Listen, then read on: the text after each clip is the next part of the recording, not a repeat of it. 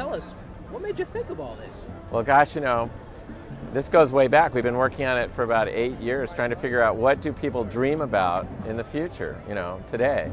It was so different back when Walt created this 43 years ago. It was an innocent time when people didn't have microwave ovens or computers and we hadn't been to the moon. And now we've done all of those things. So today, we tried to analyze what is it that's different. First thing we found is that the images, the stereotype images, are very dark. The Terminators and Blade Runners that have kind of been the forefront of future thinking and beautiful. And I love being in the theater seeing them. But if you ask me would I like to live in those futures, the answer is no. So we had to come up with something that sort of goes back to the reassurance and fun that Disneyland is all about. So everything from the plant materials that you see here, which are all edible, so it's a Garden of Eden, to the colors, which are reassuring and warm, to the cobblestones, to the attractions themselves, is designed to make people dream again, dream about a future, because I think that dreams fuel the future. And that's what the story is all about. How much influence of the other parks around the world, you know, are seen here? Well, I think the exciting influence on Tomorrowland here for me was working in Paris. And let me talk a little bit about the city of Paris, because Paris is a city that has extremely contemporary futuristic elements like the IMP Pyramid in the Louvre and the La Valette Science Center and the Pompidou Center, but they sit alongside their history and their culture. The Eiffel Tower is Victorian, the Louvre is a Renaissance building, palace, the medieval cathedrals and whatnot, and I think that's why we all seek out a city like Paris, because it honors those who have been before and it stays richer as it adds to it. Well, here in California, we've tended to blow down each thing when we rebuild, you know. So the goal here was to bring back and honor some of the people, the dreamers, who dreamed about the future from the history of Disneyland with our lunar rocket, the moon rocket, from before Disneyland with Leonardo da Vinci and the H.G. Wells, with George Lucas, who we partnered with 10 years ago, and in Inventions and Rocket Rods, we've talked a little bit into their near term and the far future of dreams that are yet to be dreamed. So I think it's this collection that makes it a much more community-like place and a fun place to sit and watch people in the same way that Fantasyland and Main Street have a sense of community. We wanted to bring that. This is no longer just an expo site. It's rich with all kinds of details and merchandising and food and just area ambiance that we never had before. So how much of Walt is here today? Well, more than there was about a year ago. We brought back the rocket to the moon. And I think the philosophy that Walt brought to Tomorrowland when it opened, of showing people the future that they're going to partake in, the real challenge for us right now, and I think the manifestation of that will be Innoventions. And it's not the Innoventions that's in Florida. That's a collection of just exhibits put on by different companies. This is a beautiful show, and I think you'll have a chance to see a lot of that this afternoon. We have a great robot host by the name of Tom Morrow, who's going to take you on a journey into the worlds of the home of the future, the workplace of tomorrow, which includes school, because kids going to school are going to the workplace, entertainment, sports, and transportation.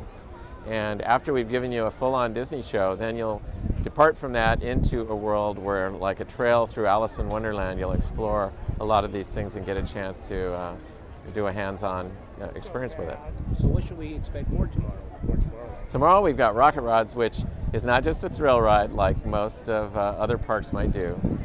Walt, I think, in bringing the Matterhorn to life here, established how thrill rides need to be handled, and that is there's some story behind it. So Rocket Rods explores why we as human beings are obsessed with changing the style, creating things in general, and why faster and faster in speed. And we broke that down into 3 Circle Vision presentations that are done to, if you really listen hard, you'll see some Sherman Brothers blended into the background, along with Steve Bartek, who's the orchestrator for Danny Elfman and was in Oingo Boingo. So it's a very odd mix, but I think one that everyone will enjoy. And that accompanies us on this journey through those 3 films.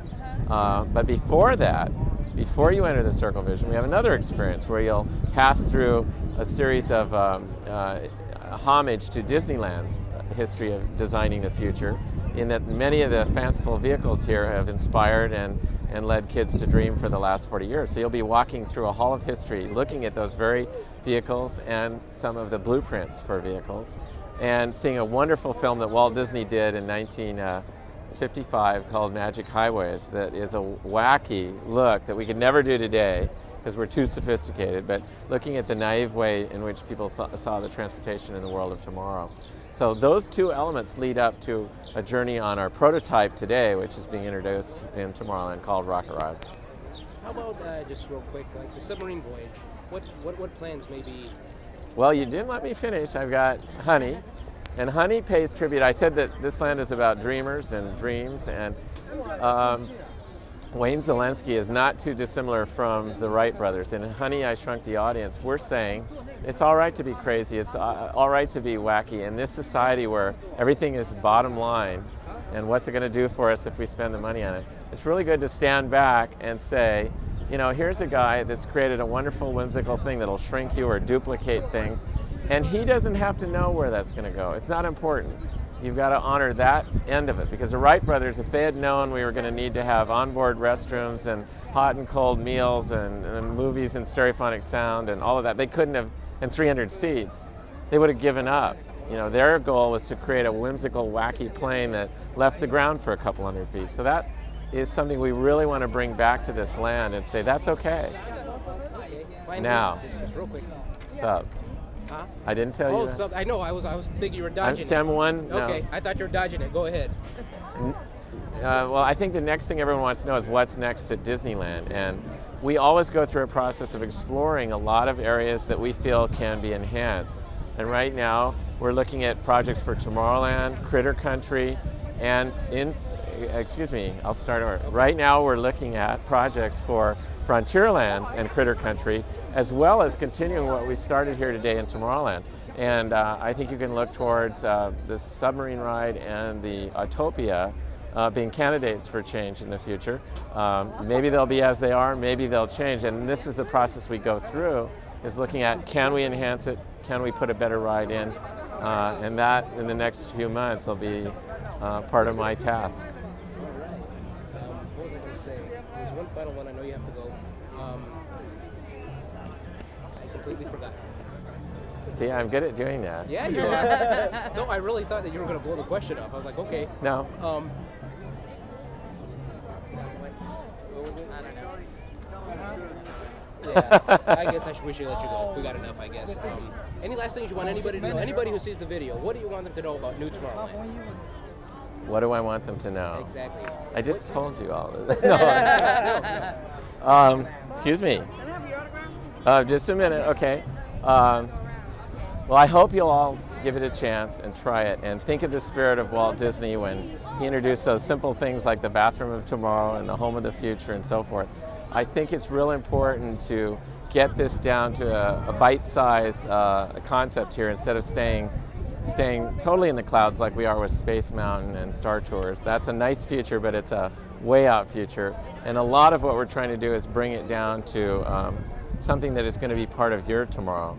I love, for instance, one of my favorite things we haven't even talked about is the CD riders, where you can step up to absolutely the first use of this technology in a public space anywhere in the world. And the other night at a party, I said, stop for a minute and think, 10 years from now, when everyone's buying their media this way, that you were here at Disneyland the night we unveiled this for the very first time anywhere in the world. So you have a fabulous modern technology that's allowing you to have dreams and images from your past.